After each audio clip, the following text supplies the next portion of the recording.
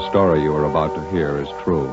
Only the names have been changed to protect the innocent.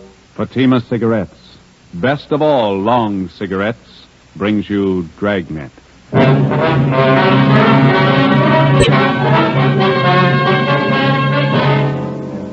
You're a detective sergeant. You're assigned the homicide detail. A man crouches on the window ledge of a downtown building 13 stories above the street. He threatens to leap to his death within the hour. Your job, stop him. You'll be amazed when you compare Fatima with other long cigarettes. You'll find they now cost the same. But in Fatima, the difference is quality. You see, Fatima is the quality king-size cigarette because it contains the finest Turkish and domestic tobaccos superbly blended. And Fatima is extra mild with a much different, much better flavor and aroma than any other long cigarette. So compare Fatima yourself. Fatimas now cost the same as other long cigarettes, but your first puff will tell you... Ah, that's different. Yes, in Fatima, the difference is quality. Ask your dealer for Fatima, the quality king-size cigarette. Best of all long cigarettes. Start enjoying Fatima for a new year of greater smoking enjoyment.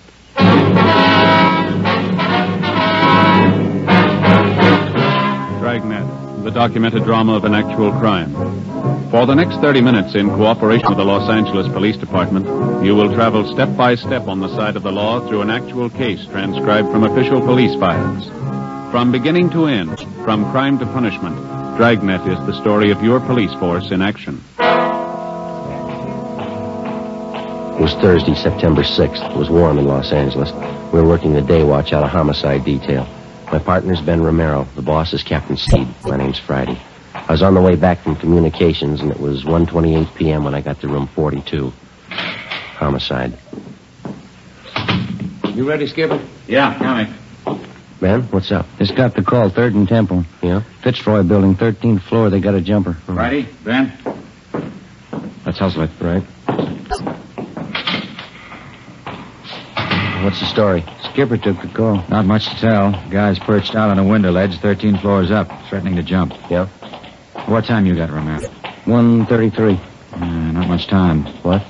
The guy on the ledge, he served notice. Well, how do you mean? Says he's going to jump at 2 o'clock. 1:36 p.m. Ben pulled the car to a stop at 3rd and Temple. We double parked near the intersection and started across the street to the building on the northeast corner. It was a steel frame structure with a block granite facing.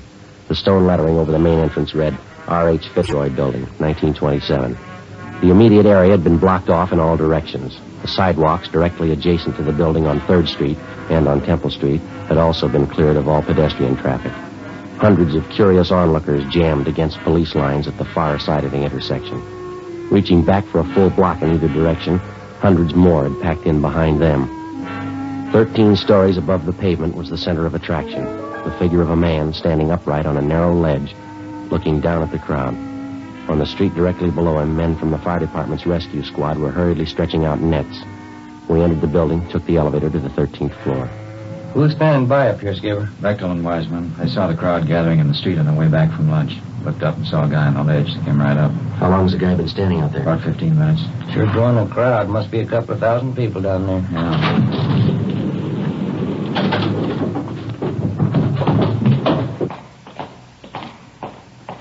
What was that room number, Friday? 1305. Yeah, it's down this way. There's Bechtel. Beck? Hi. Been watching for you. The office is down here. Okay. How's it stand now? He's still out there ready to jump. We got 22 minutes to figure out how to stop him. What's the story, anyway? I'll let the doctor tell you. Go ahead. Through here. Nurse, where'd Dr. Turner go? He went down to meet Dr. Reich. He's bringing him right up. This is Captain Steed, homicide, Miss Lenahan. How do you do? Sergeant Friday Romero. How do you do? Nurse, sorry. Here's how he climbed outside this window here. Yeah. Right now, he's standing on the ledge about 12 feet to the right of the window. The ledge is about 14 inches wide. No other windows closer to him? No, this is it. Did you try to talk him out of it, get him back inside? We took a turn at it, yeah. Wiseman crawled out on the ledge, talked to him. So did I. He's one of the queerest jumpers I've come across. Well, how do you mean? He's got a hammer with him, carpenter's hammer. Whenever you get close to him, he takes a cut at you. Wiseman wasn't looking for it, had to duck fast. He almost went over. Was there any other way to reach him? Double-checked the whole layout. This window's the closest. What about lowering a man from the roof? Wide piece of cornice up there, a big overhang. Put him in down on a rope, and he'd be hanging 3 feet from the side of the building. Wouldn't come close to the guy. How about this doctor you mentioned, Beck? You figure he can help? It's worth a try. Miss Lenahan, Yes, Sergeant. you saw it happen. You know better than I do what Dr. Turner's idea is. Would you fill these men in, please? Make it brief. Surely. Now, this man on the ledge, who is he, do you know? Walter Harrison's his name. He's one of the doctor's patients. His sister brought him in for a routine checkup. That was about 1 o'clock. How old's the man? 41. His sister told us he's been complaining of a backache lately. While the doctor was examining him, and Mr. Harrison flew up all of a sudden. He yelled out we were trying to cripple him, that we wanted to kill him. Oh, excuse me, please. Sure. Dr. Turner's office. No, I'm sorry, not this afternoon. We have an awful lot of trouble. Yes, all right, thank you. Well, what happened after Harrison started to act up, Miss Lenahan? Dr. Turner and I tried to hold him. He shoved us both out of the way. He hit the doctor in the face, then he ran to the window, got out on that ledge, and crawled along the side of the building. He's been there ever since. This Harrison is a mental case? Yes, he's been for 10 years. Been in and out of the state hospital at Camarillo a couple of times. His sister Ruth's been taking care of him. She was here when it happened. Where is she now? Next door, the treatment room. Thelma, that's the other nurse. She's looking after Miss Harrison. She's pretty close to hysterics. Tried to talk to her, Skipper. Not much help so far. Mm-hmm.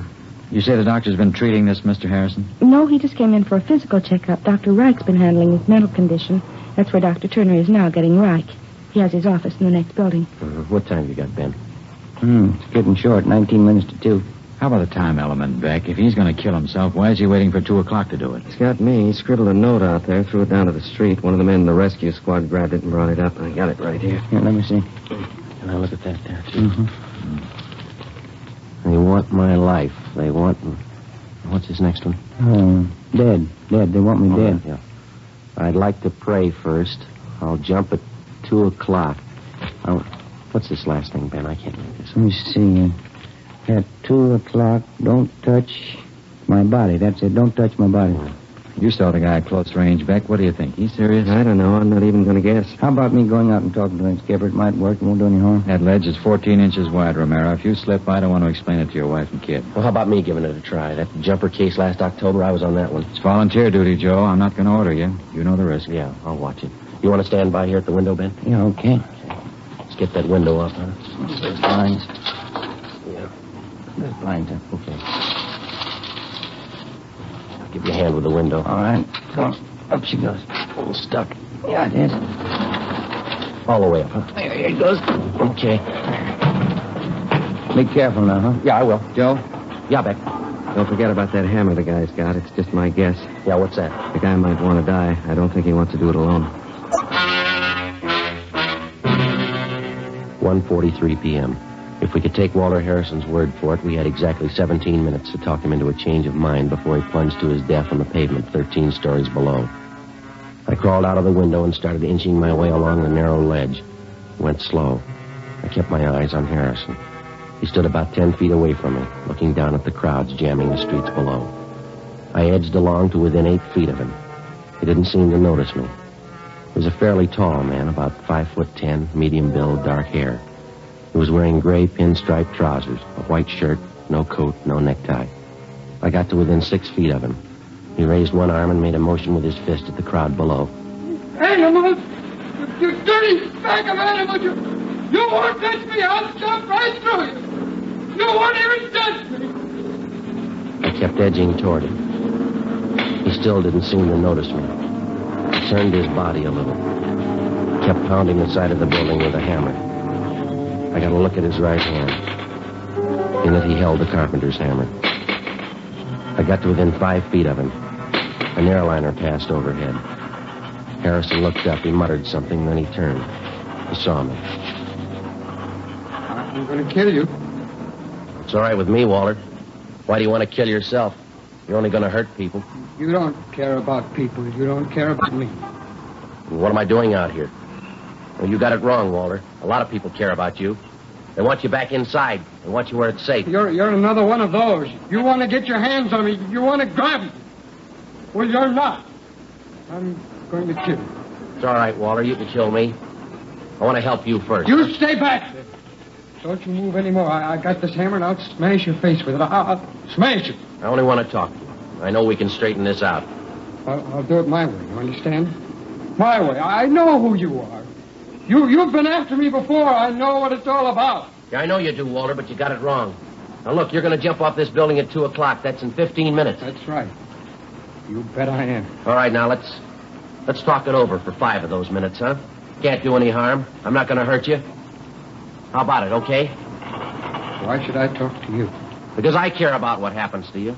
So does your sister. So do a lot of people. Well, then you're like a lot of people. You want to get your hands on them.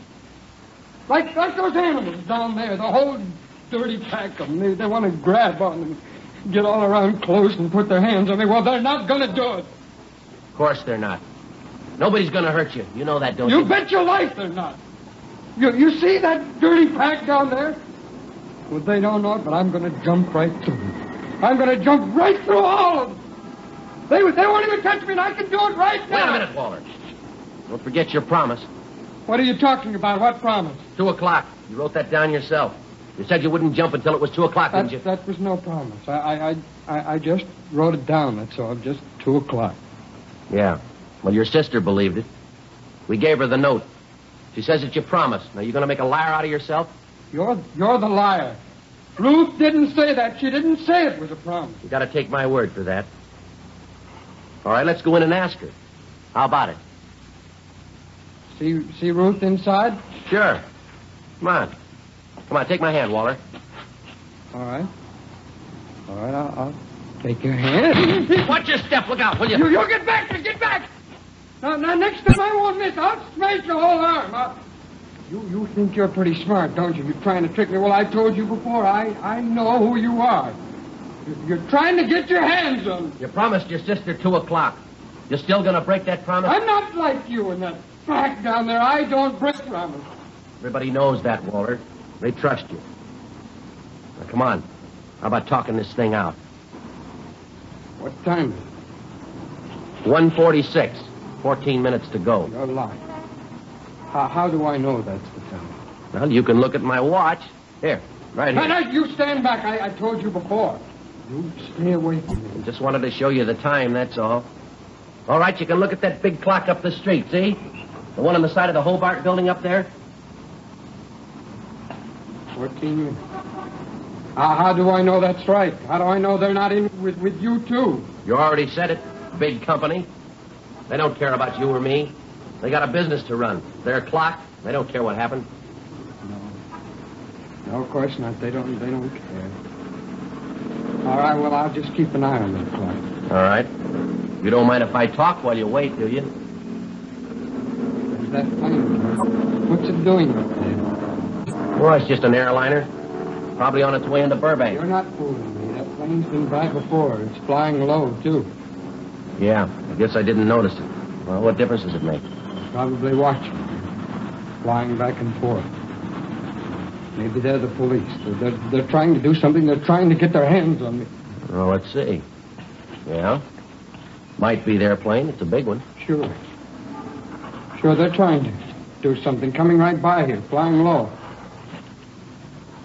It's the same one. I can see. Look, you see there on the wing? Yeah, what's that? The number right there on the wing. It's the same one that passed over a few minutes ago. Hey, you get away from me! All right, Walter, give me that. Give it to me. Walter. You thought you tricked me. You didn't know I had my pocket knife. Well, I can kill you with it now. I can kill you right now. Yeah. I told you before, it's all right with me.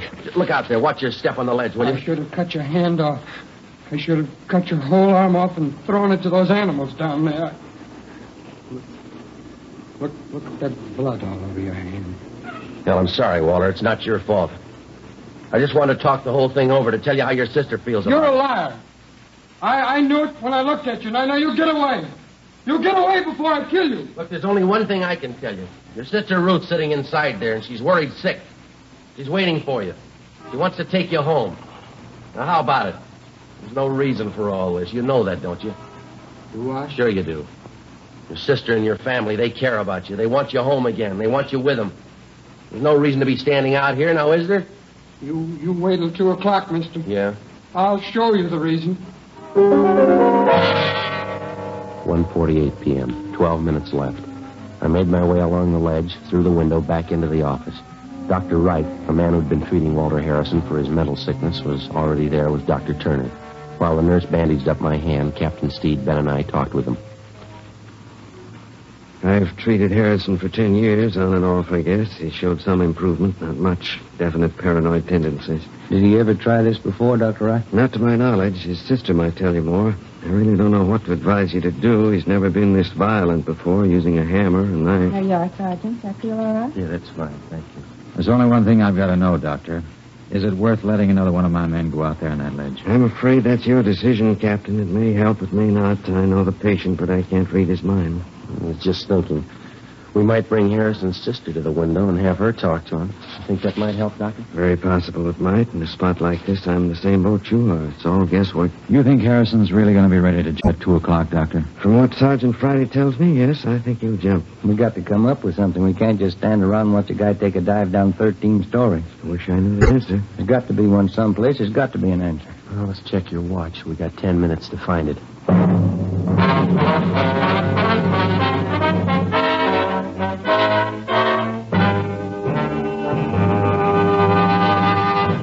You are listening to Dragnet, authentic stories of your police force in action.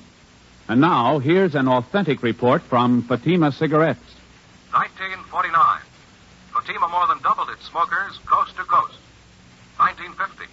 Another record-breaking year, with more long cigarette smokers insisting on Fatima quality than ever before. In 1951, enjoy Fatima quality yourself.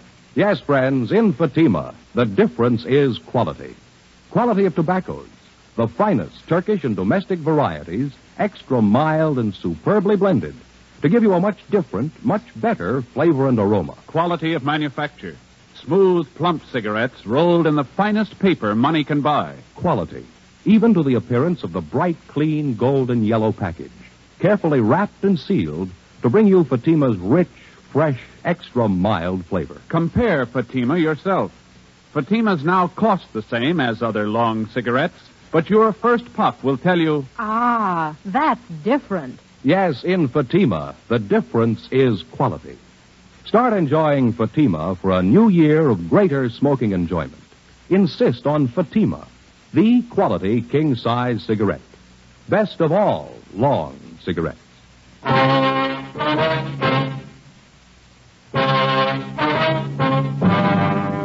It's the sworn duty of the peace officer to protect the lives of the citizens of the community in which he serves.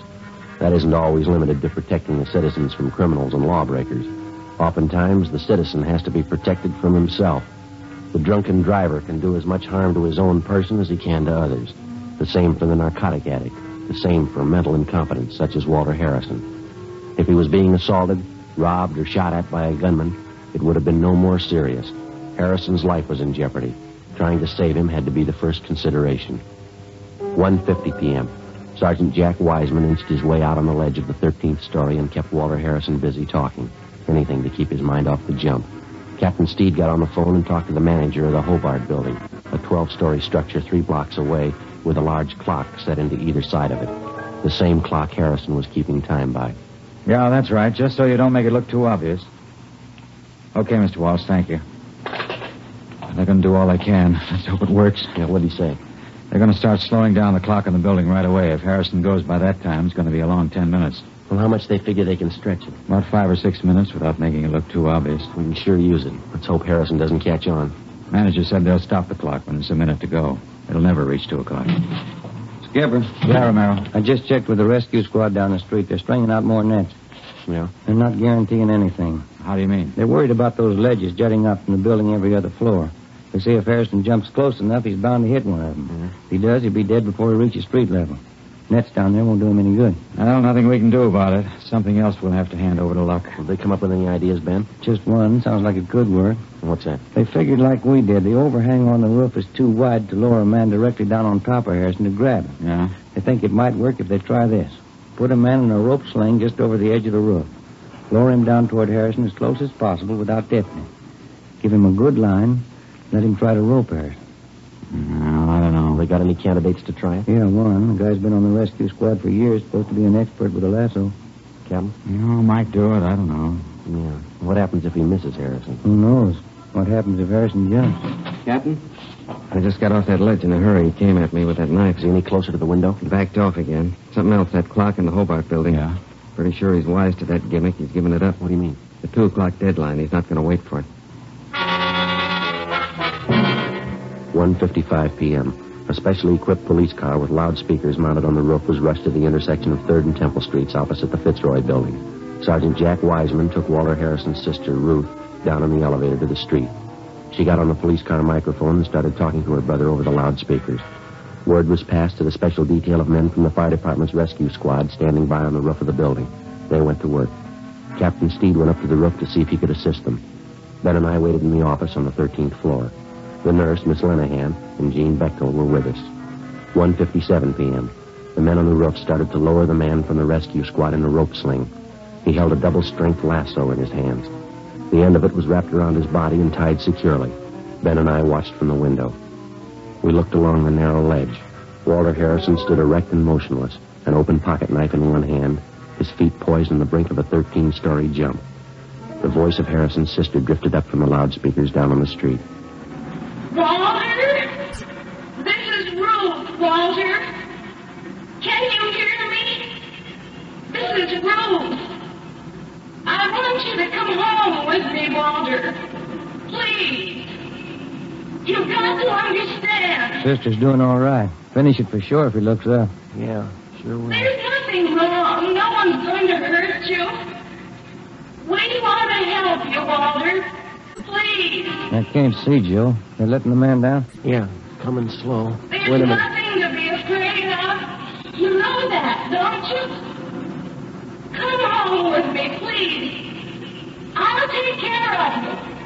I'll see that you're safe. That you're all right. Joe, how's Harrison doing? Can you see? Yeah, he's looking down, not moving at all. Nobody's going to hurt you, believe me. These people are your friends. They want to help you.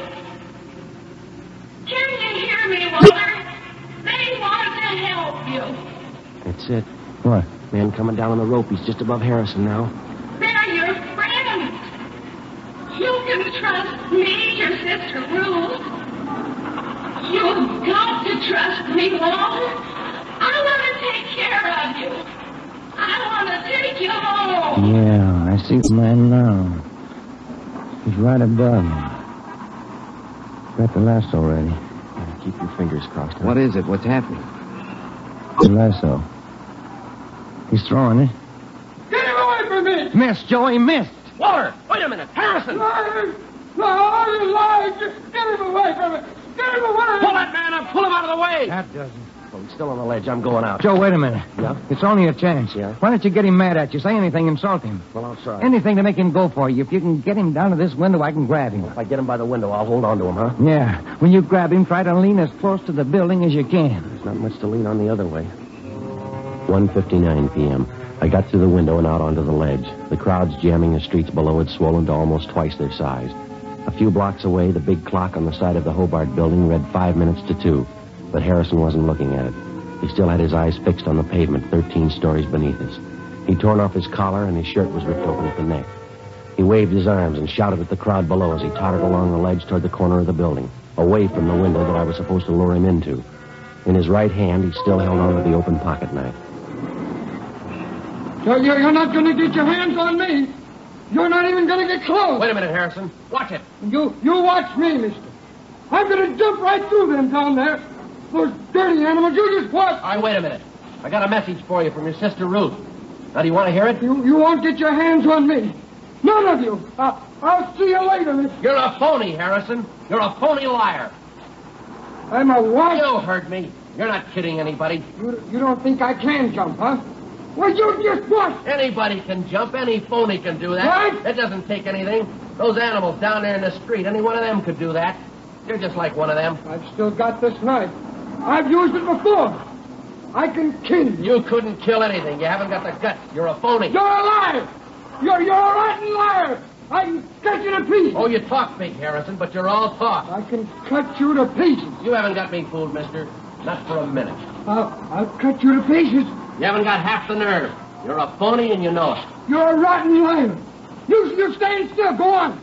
You stand still and I'll show you. Oh, you talk a real good game, but that's about all. You're all talk. I'll show you. I still have my knife, and I'll kill you right now. Yeah, sure you will. You're backing away. You're afraid. You're a phony, Harrison. Nobody's afraid of a phony. Cut you up good. I'm waiting for you. Come on. What's the matter, Harrison? You're not waiting. Stand still and stop backing away. Now stop. I'll tell you, you come and get me, huh? Haven't you got enough nerve? Or you just talking again? All talk, huh? That window. You've got to stop by the window, and then I'll cut you to pieces. All right, Harrison. Here. Now you go ahead. Prove you're a phony. All right. I'll show you. You rotten liar. All right, Walter, now drop it. I can't kill you. You rotten liar. I'll cut you to pieces. Drop it. Joe, look out. Grab them. They're going to fall.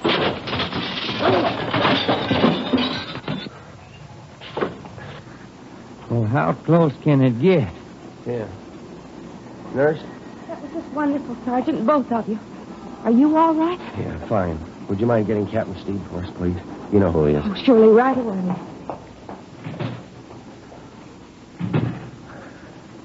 Well, Yeah, it was a rough one. a minute there, and looked like you were both going over the side. Yeah. Thought I'd lost you, Joe. Well, you didn't have to worry. No? No. You told me which way to lean.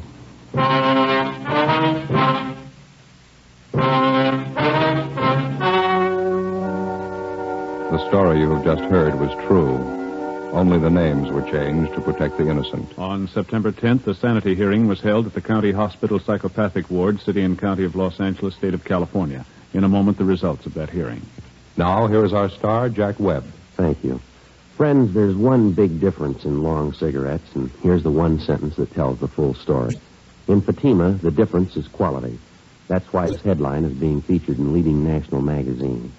Yes, these new Fatima full-page color ads are another proof of Fatima's fast-growing popularity. More long cigarette smokers are insisting on Fatima quality than ever before. Now, if you're a long cigarette smoker like I am, buy a pack of extra mild Fatimas. You'll find, as I have, that Fatimas now cost the same, but in Fatima, the difference is quality.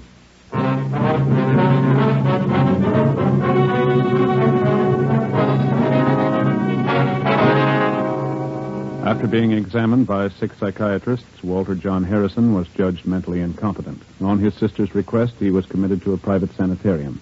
7 months later, Harrison took his own life by hanging.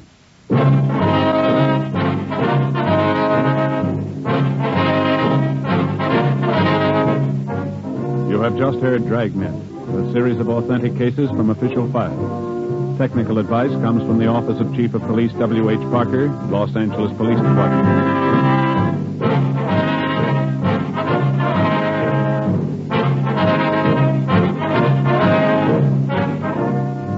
Fatima Cigarettes, best of all long cigarettes, has brought you Dragnet, portions transcribed from Los Angeles.